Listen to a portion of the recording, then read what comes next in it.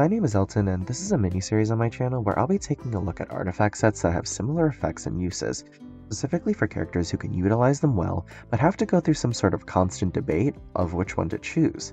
I hope to shed some light on how these sets differ and whether the trade-offs that each of them have are actually worth it, as well as how units can actually proc these effects properly. However, like always, I have to give a disclaimer. I'm not here to calculate percentages or crunch the numbers on any character's damage output. I am only here to explain how these artifacts work, how well they work in the current state of the game, and how well these effects can be taken advantage of. I am not here to shame, humiliate, or insult anyone who chooses one set over another for their builds. I also want to say that I do compile my information from the most up-to-date guides from the Keqing Main's website, as they have a plethora of very helpful information, so if you're wondering where I got all this knowledge, I got it from there. Now, with all that said and done, welcome to Artifact Antagony.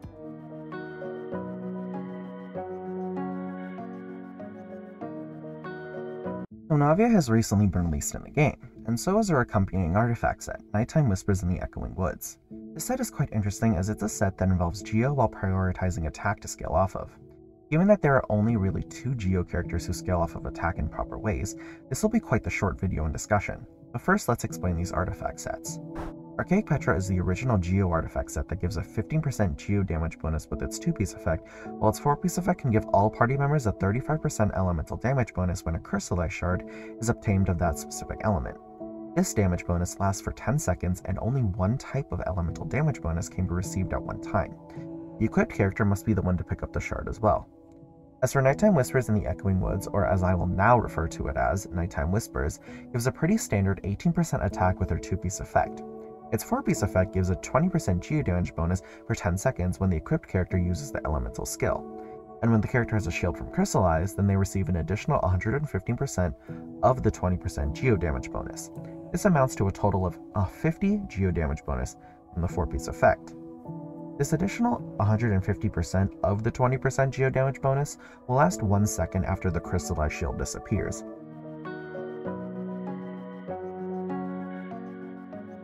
So, as I'm sure we are all well aware of by now, Crystallize sucks. It's a pretty bad reaction that can't deal any damage and has a really weak shield that it provides. And for a long while now, many people in the community have been voicing their opinions from as little as tweaking the Crystallize reaction to dealing some damage, to adding a few more Geo reactions, to even saying that Geo needs a complete overhaul altogether. But what Nighttime Whispers has done is convert the reaction to somewhat of a power source. Archaic Petra treated crystallized shards as a way for Geo to become a support for Pyro, Electro, Hydro, or Cryo.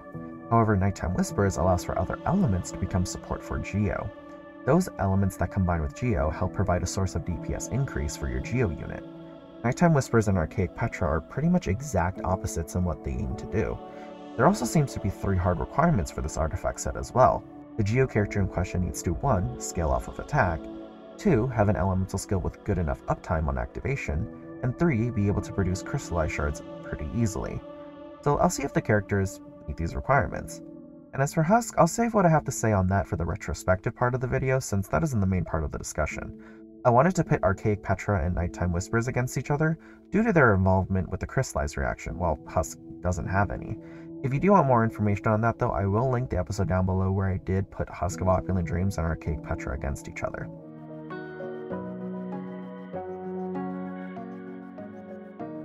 So, when it comes to characters who can use Nighttime Whispers, Navia and Ningguang come to mind. Starting with Navia, she is the person that this set is made for. Her skill deals more damage based on how many crystallized shards that the team collects, and she can also vacuum in crystallized shards by holding it to strengthen her skill damage. She scales off of attack, making use of the 2-piece effect, and her damage is super strong because of it. I mean, it literally makes sense with it being her best in slot. And with her skill having a 9-second cooldown along with 2 charges, she has perfect uptime on the additional Geo damage bonus. Navia meets the 3 requirements perfectly, making her a perfect candidate for this set. Now, Archaic Petra could still be a strong support set on Navia due to the fact that holding her skill can pull in crystallized shards.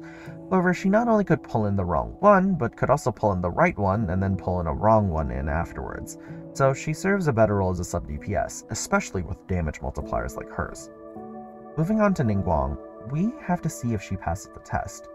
Ningguang is definitely an attack scaling Geo character. The only thing in her kit that doesn't scale off of attack is the strength of her Jade Screen.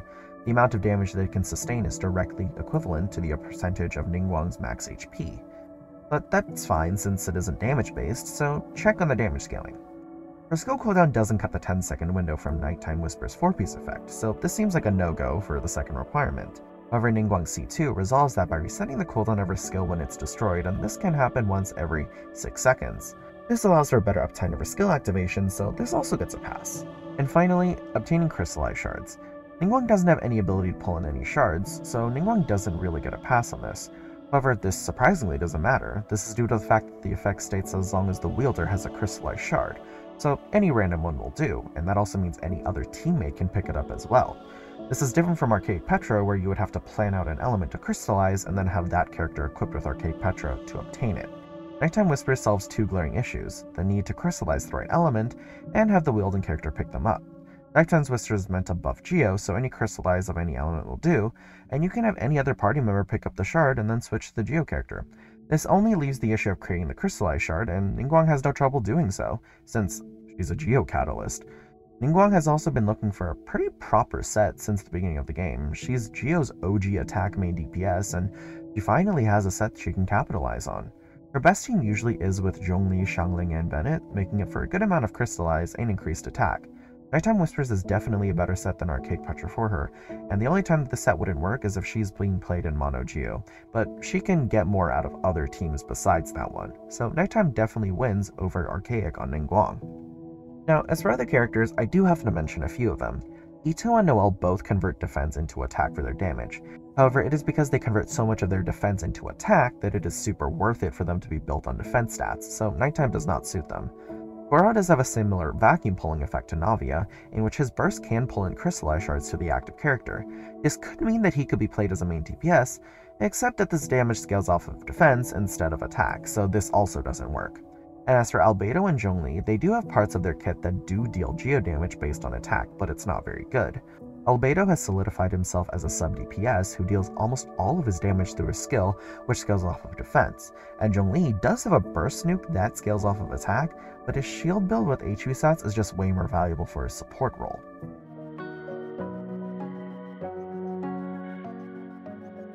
So as we can tell, Nighttime Whispers is very much preferred over Archaic Petra when dealing with the crystallize reaction.